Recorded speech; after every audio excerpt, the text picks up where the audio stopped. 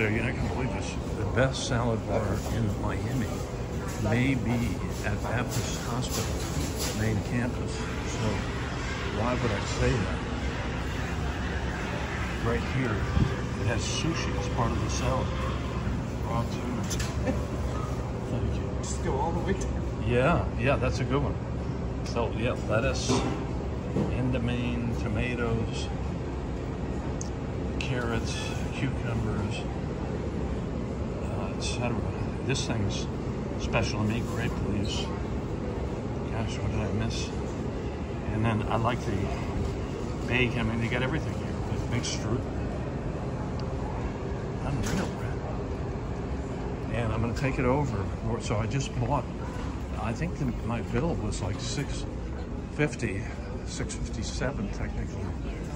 I wanted to show you the receipt, but it didn't come out that well.